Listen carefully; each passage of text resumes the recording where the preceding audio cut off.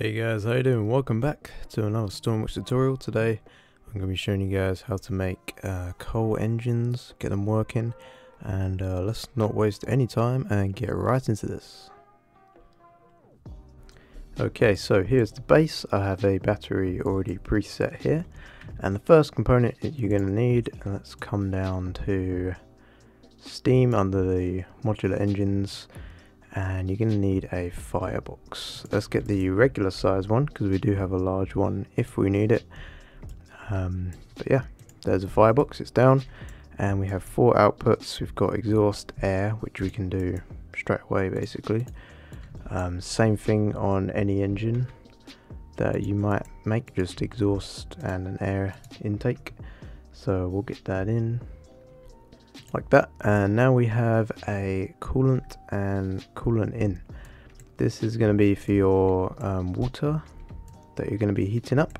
Next component you need is a steam boiler where the water is being heated up and converted to steam, and we'll connect the coolant straight there.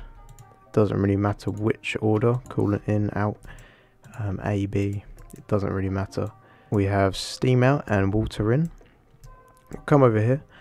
The water is going to come from a tank which we can pre-fill, and tanks have a double-ended connection now, which is we're going to be taking full advantage of that in a minute, and we'll set this to fresh water and 100% fill. That is going to make sure that water gets in here to be heated by the coal and come out as steam, which is going to go into a turbine, and the turbine is going to produce all the torque that we need. Yeah, we have torque up the top, steam in and steam out. There is also a torque output as well, so on both sides of the steam turbine there is a torque output, which is pretty useful. And we're going to have the steam coming out basically in a loop. And well, you could have it come straight out as another exhaust.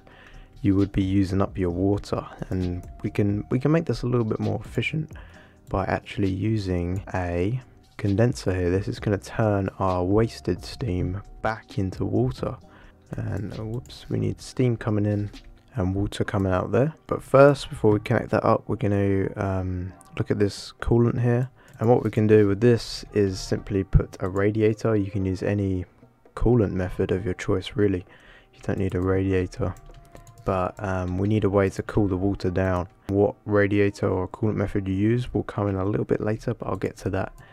And what we can do is directly link that up to our exposed water output there. And boom, we've successfully created a loop of water and steam, and we have an output. So we'll need a source of coal. You could use a hopper, which we'll just chuck that down, and you can connect these are all interchangeable. They all have the same size if you're using a larger one, and you can make whole systems of them, and they come stock with coal, which the firebox does not. So we'll be using that to power this, and simply to start it, all we need is a push button, and that will simply light the fire in the furnace. So we'll power that up, connect that, and this should all work. We have some outputs here which I'll get into. You could wire these to a dial, but I'm just going to be using the data view here. And so yeah, we're going to fire it, and as you can see, the coal is going in, and we have a temperature that's increasing there on the firebox. Okay, so I've left this for a little bit. With only one firebox, it does take a little while for the temperature to increase, but as you can see, this has a temperature of 180, and as this gets over 100, the boiler, it's going to be about half of the firebox. You're going to see the pressure start to increase, and the turbine is going to start spinning, and we're going to get some rotations out of our propeller here, and the pressure will increase up to 10, at which point it will explode, and you're going to see that soon. There it goes, just exploded. And there are a few ways you can eliminate that, which is where the size of your condenser speed is going to come in. So you could use valves and a threshold to control maybe a release. You could have a steam come out or steam go back into here without flowing through the turbine. You could limit the amount of water coming in, or you could regulate the temperature to where you're just getting a slight increase in pressure. But that is all for another video. I just wanted to show you how to get your boiler running and your all the components working together.